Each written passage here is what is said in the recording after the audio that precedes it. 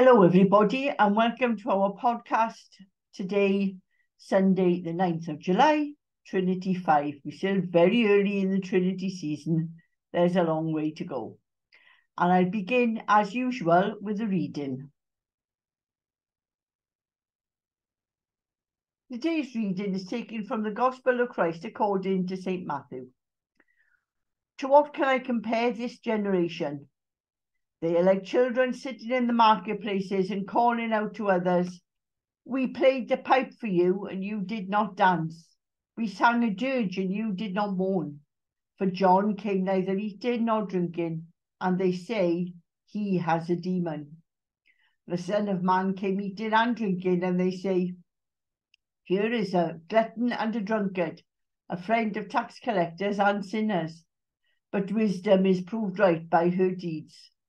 At this time Jesus said, "I praise you, Father, Lord of heaven and earth, because you have hidden these things from the wise and the learned, and revealed them to little children.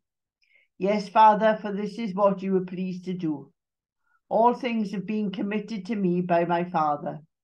No one knows the Son except the Father, and no one knows the Father except the Son, and those to whom the Son chooses to reveal him.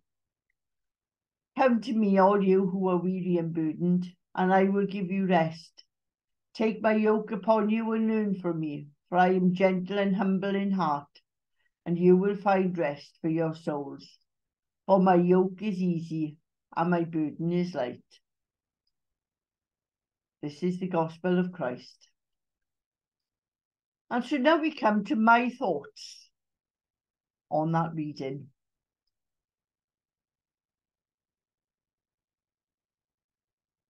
And the beginning of the reading reflects something we have probably all felt.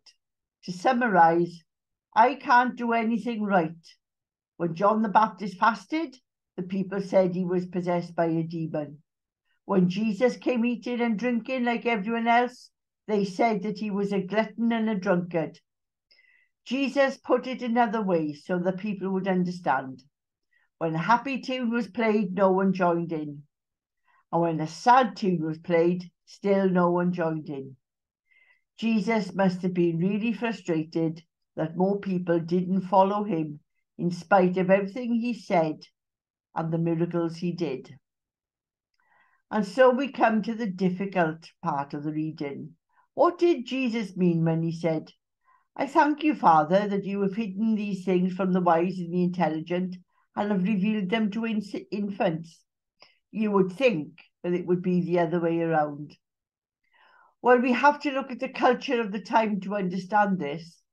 In Jesus' time, there was a long-held belief that to know God, you had to study for years, understand the most minute details of the Torah or the Jewish scripture, look for and explain points that were previously not understood, and then, finally, after many years, you would become wise and would come to know and understand God. Well, I'm not sure how much theology you have read, but theologians can really twist themselves up to put things in an extremely complex way. So complex, it's difficult to know what they are saying, and when you finally get it, it could have been said in a couple of sentences and not a whole chapter that gives you a headache when you try to get your head around it. Now, some of what they say is important, and it does indeed give us a new insight into God. But some of it is so obvious that a child could grasp it. So obvious that sometimes I thought I'd got it wrong, that it couldn't be that simple. Just like the scholars of Jesus' time, they made the simplest things complicated. And what Jesus was trying to tell them was simple. You don't have to be well educated to know God. You just have to look at him and believe that he is the Son of God. Seems pretty obvious. Well, to the people of the time, it was totally alien to believe that anyone could know God through such a simple means. It was completely outside their view of the world and their view of the way things are to think that anyone could know God. including those who could not be educated, such as the poor, women, and children. It's a demonstration of just how revolutionary Jesus was. Not only is he turning hundreds of years of cultural belief on its head, but he was including women and children in something that, up until then, was the sole preserve of rich men. No wonder they wanted to get rid of him. But as well as overturning the social order of the day, Jesus was offering hope. He said in that famous part of the Bible, "Come to me, all you who are weary and burdened, and I will give you rest. Take my yoke upon you and learn from me, for I am gentle and humble in heart, and you will find rest for your souls. For my yoke is easy and my burden is light." And this is a message of hope for all those who were poor or oppressed in his day, for the women who were the possessions of the men and often badly treated, for the poor who'd never been given a way to know God before, to children who were considered as worthless, and the slaves who were badly treated and sometimes could be literally worked to death. Here was a message of hope to help them to carry their burdens. They were able to know God, find hope and rest as long as they believed in Jesus. So what does this mean for us today? We know that the way to God is through Jesus, and we know that we do not have to be great theologians to understand what Jesus is offering us. We have the Bible to read and to help us understand. So in a way, we're lucky. We know that our faith will bring us to God when our time has come. However, it is sad to think there are so many millions in our society, let alone the world, who do not know this. They do not know the comfort that faith can bring, the joy that faith can bring, or the utter relief that when we can do no more, we can hand everything over to God and let him take care of it. But we can also spread our faith in what we do. In the reading, Jesus says, "Yet wisdom is vindicated by her deeds," and we can show our wisdom by our deeds. We need to remember that Jesus included everyone in his message, and that one of the accusations against him was that he's associated with sinners, tax collectors, beggars, and outcasts. Well, we have many outcasts in our society, including the homeless and those in prison, and perhaps one of the things we should be doing is praying for those people, as well as giving to charities that support them. People may not know why we're doing it, but we know that we're doing it in God's name, that he is with us wherever we go, and that while some of our charity work may be hard at times, even making a dinner for a neighbour can be awkward on occasion, he is with us to lighten our burden and give us rest. Amen. And so we come to our questions for this week.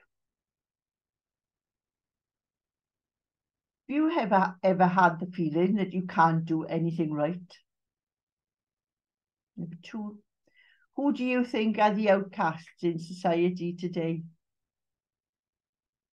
Number 3, do you give up time or money to support a good cause? Number 4, do you pray for the people that you support?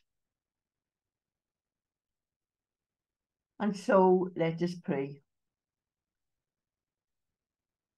We give you thanks, Lord, that we can lay our burdens at your feet, and that following you brings us so much benefit and joy. And we pray, Lord, for those millions in the world who do not know you and do not know that they can come to you when they are tired and weary. And we pray that you turn their hearts, Lord, enter their hearts and their minds, that they may know that you are always with them, and the relief that just handing things over to you can bring. Amen.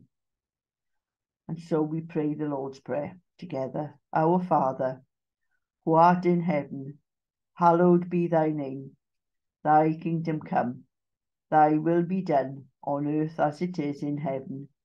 Give us this day our daily bread, and forgive us our trespasses, as we forgive those who trespass against us. And lead us not into temptation, but deliver us from evil. For thine is the kingdom, the power, and the glory, forever and ever. Amen. And so we come to our song for this week. And for this week I've chosen Dear Lord and Father of Mankind. Dear Lord and Father of mankind, forgive our foolish ways.